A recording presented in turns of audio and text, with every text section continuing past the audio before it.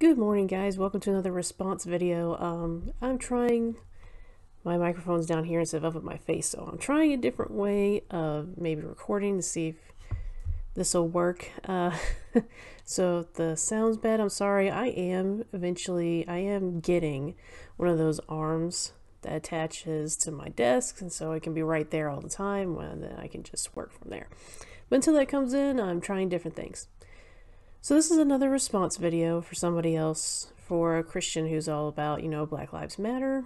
Again, I wanted to say, because this is the second one, I just wanted to reiterate, this is not specifically against this person, okay? This person is just very emotional, has a heart for people, wants everybody to be saved, to be happy, to live God's way, etc.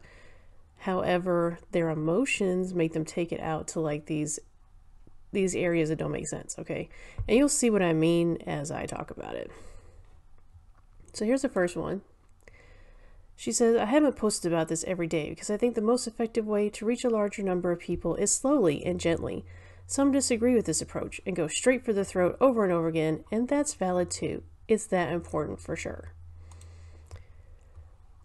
So I just wanted to stop there and say this person who's talking about this is totally okay with somebody getting in somebody else's face, totally okay with the actions of people who are out there.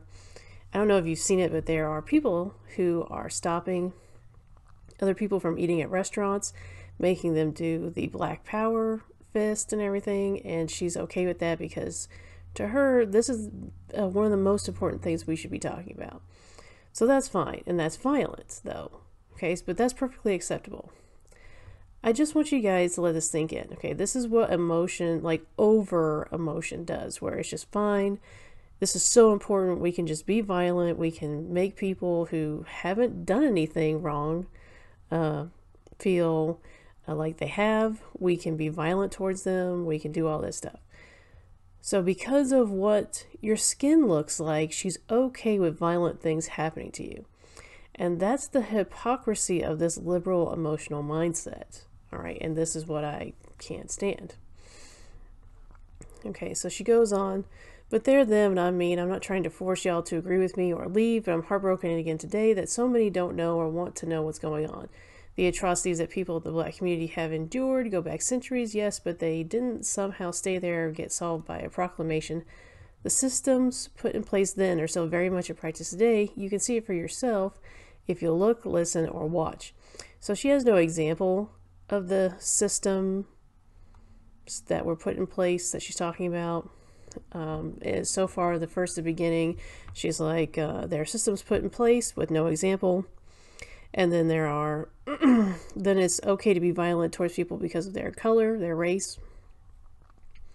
So this person, because of how emotional she is, and because she's taken this, well, I care about everybody stance, but then taken this extreme stance, is now against other people. Like some, this whole racism thing isn't even, it's just a percentage of people. Again, it's like these small percentages of people are running everything now, because the larger percentage of people who look at somebody and go, oh, that's just Steve, regardless of what Steve looks like, etc. Those people are not speaking out. So this is, again, what I'm trying to do with these videos, be like, look, no, it's not okay to be violent towards me, someone who is not racist and etc., just because there might be somebody who is racist who did something. That's not okay. But that liberal mindset, that emotional mindset says it is, because it's so important, it doesn't matter, just go hurt people so you can get the information out there. It's like, but actually talking about what the information is, giving me examples that actually show, hey, look, this person did this just because of the color of someone's skin. That actually works a whole lot better. I mean, I think part of the problem is they can't actually find any, so now they're just trying to make it out to be something else. All right, so let's move on. Let me see here. There are boys who are little and adorable and precious now that will grow up being seen as threats and criminals, whether they have done anything you or I wouldn't do or not. Okay, yeah, newsflash, that's everybody, especially if you're male, especially. I've already told the story of my brother getting picked up by the cops for something he didn't do, and he's not the only story where the justice system was not just. Do I like that? No, but it's not unique to people with darker skin color. It is unique to people who are male, especially if you're so tall. Maybe you're not inclined to smile as much as other people. That will get you looked at. If you like going off on your own, that'll get you looked at. And if you look at a lot of these cases, these people were by themselves. They weren't indicating, that you're not a threat. And this happens to a lot of people. I've known so many guys who have gone off by themselves camping, and then the ranger or the cop or whoever that sees them shows up as like, what are you doing here? Why are you here? And it's a marked place where you can camp. So, and they paid to camp. It's like, I'm camping. Why are you camping here? It's like, well, this is where I paid to camp. So it's not just that, it's not a race thing. It is a do you look like a threat thing. And if you wander around looking like something or someone that looks like a threat, you're going to get talked to. Now, do I think that's right? No, because, they're just like me. I don't smile all that much. I try to actively make sure I am smiling at people just because my natural face is not one of a smile. My brothers and sisters, my family, that's not our natural face. We could be completely happy and our face would look like this. And that's not what people don't understand, that you can still be happy and look like that. So we have to take like that extra step and just show people, hey, I am happy, this is fine, whatever. It's unfortunate, but we're outside of the norm, so that's what's going on. And I would still say that what happens here, where you grow up and you're seen as threats or criminals, whether you've done anything or not, is still everybody, because that's the way the cops are trained. They're not trained, oh, just trust them, they're telling you the truth. They're trained, this person's probably lying. So it is literally everybody from that even point of view. She goes on to say, I would fight and die for these babies, just like they were mine. Sorry, my dog's in here, and she's wanting attention. It's not about politics or whether or not you or I agree with everything everyone from a certain social justice group said or did. For the record, I don't. But that's not the point. That's not as important as what these people are going through. Black lives matter, even if you saw a stat saying this or that about this situation or that one. So nobody is saying that black lives don't matter. What anyone that I've ever listened to, watched, whatever is saying is that you cannot put people on a pedestal, because what's going to happen is everybody under that pedestal is going to get forgotten. And then we'll have injustice again. Like, everybody's worried about justice, but this side, for example, this liberal sort of emotional side, is saying, well, in order to get justice, we have to amplify. Okay, but you're amplifying just people. You're not amplifying like how these problems get started. And the sad part about it is these problems get started because people don't take the extra steps. Like I said before, if you're not one of those people who smiles a lot, you're not taking extra steps to say, hey, you know what, smile, put your hands out in a, positive gesture, or up even. When I deal with cops, my hands are out in front of me on my legs so that they can see where my hands are. What I was taught about cops is that you put your hands on the steering wheel on the top. Unless he's asked you for something, that's where they stay. And if you want to move, you ask first. That was my cop, when my parents were teaching me about how to deal with cops, that's what they taught me. Because I don't have a gun, they do. You want to make sure they are as comfortable as possible, and so that they understand that you are not a threat, because they will shoot you, because that is what they're trained to do.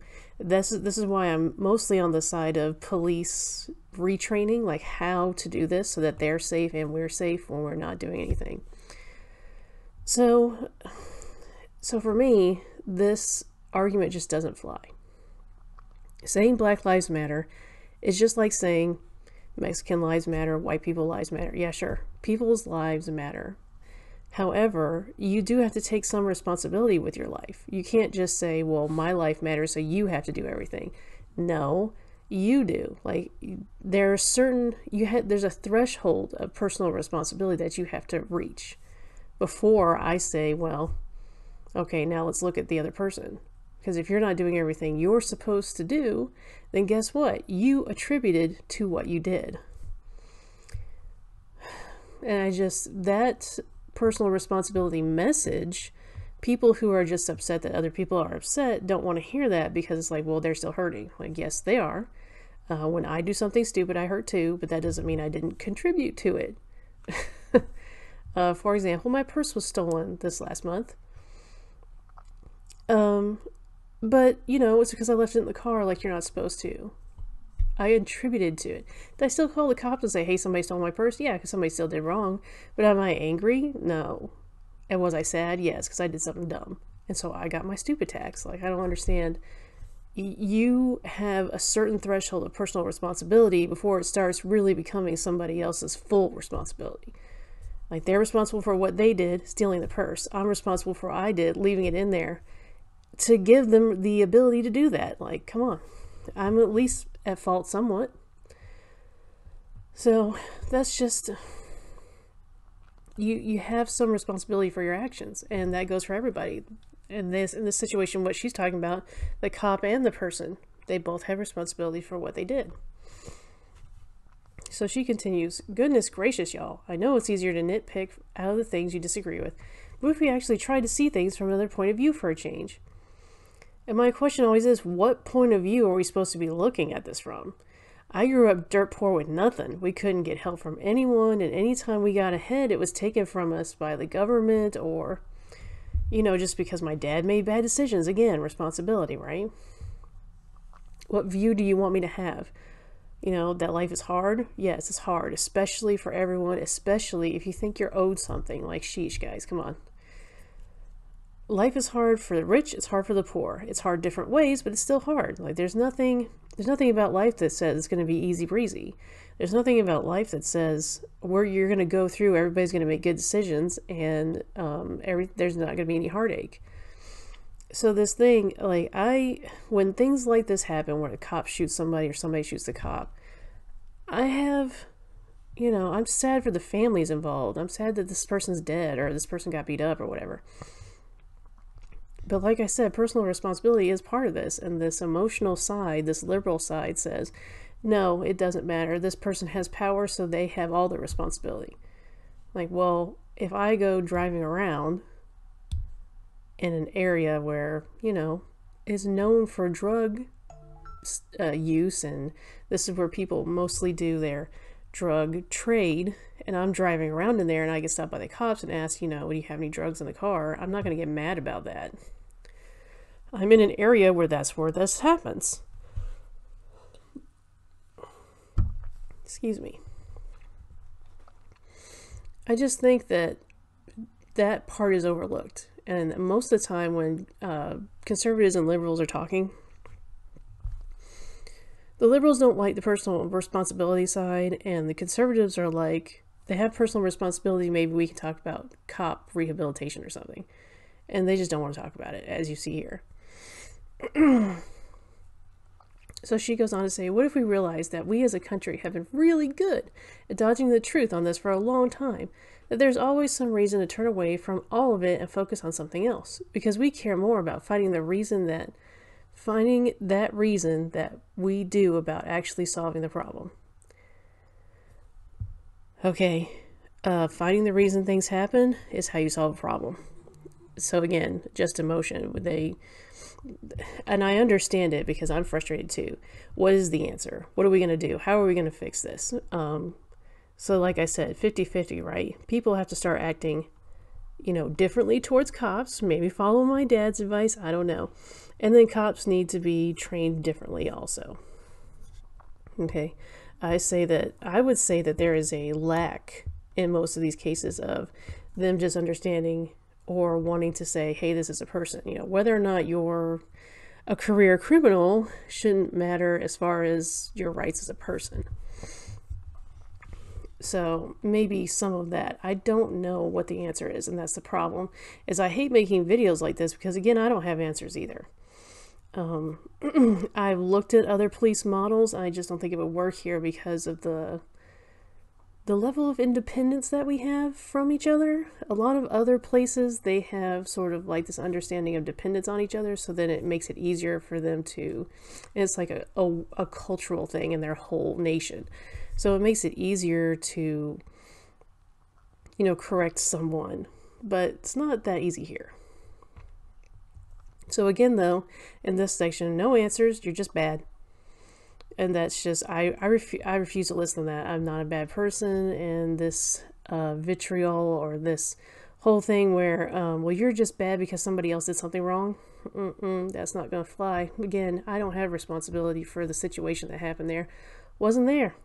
Didn't do anything. So I won't listen to that.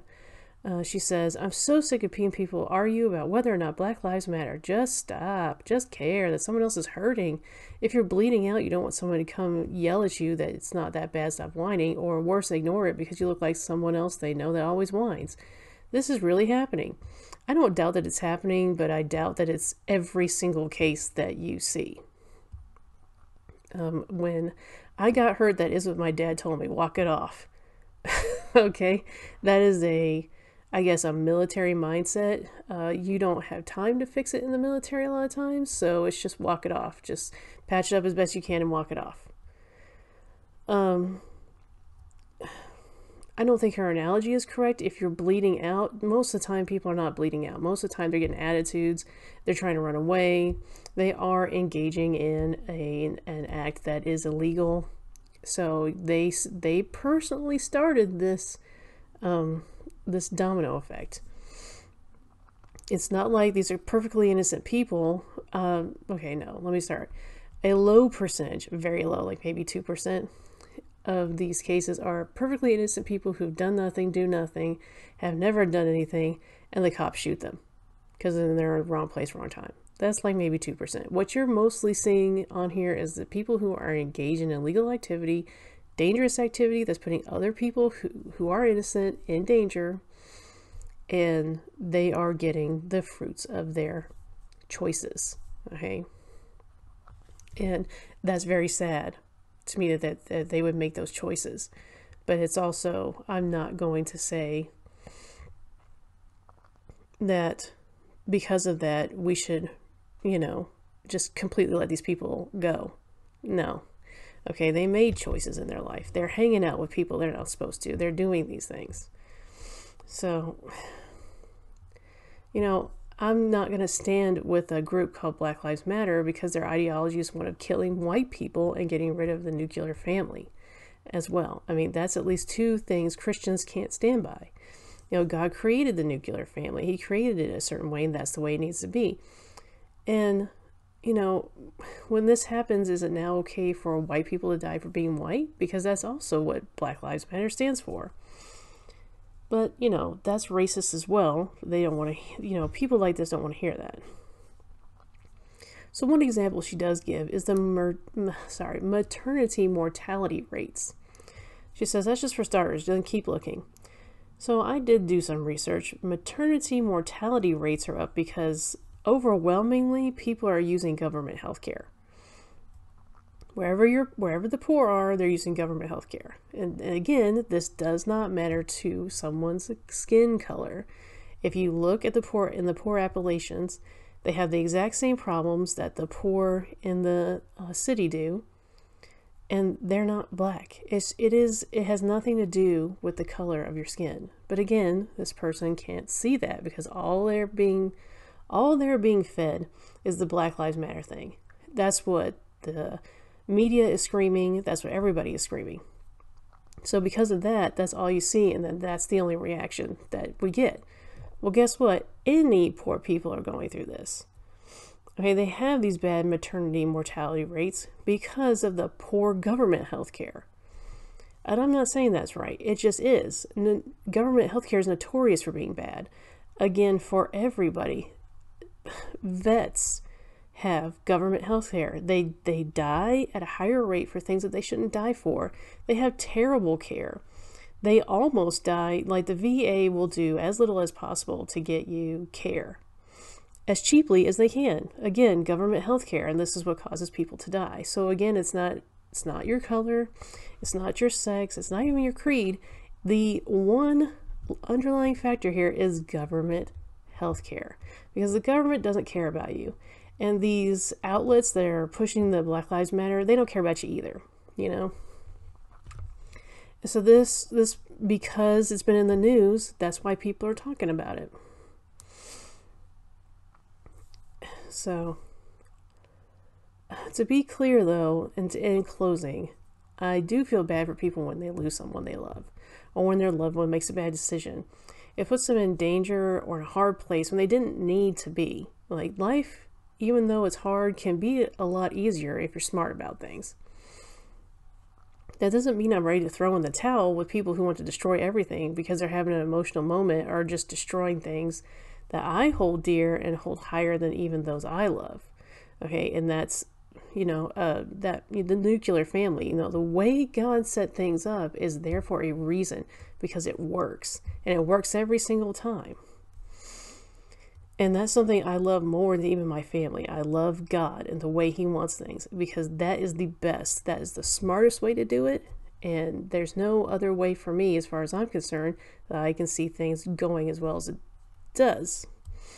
So that's very different when people, I'm not going to side with people who want to destroy everything. And that's all I have to say, guys. I think the reason I picked these two from her is because, to me, you can really have the deeper conversation here as a response. Trying to talk to a liberal, emotional person about this is very difficult. They really don't want to have a conversation. They just want things fixed. And that's hard to do. You can't just fix it, you know. So you have to have multiple ones. You have to put aside your emotions. You have to think about it. You have to, you know, collect data so you can figure out what to do. But anyways, guys, thanks for watching this video. If you want to join the conversation, I'd love to hear what you say down in the comments. Remember to subscribe for more of these conversations, and I'll see you in the next one. Bye.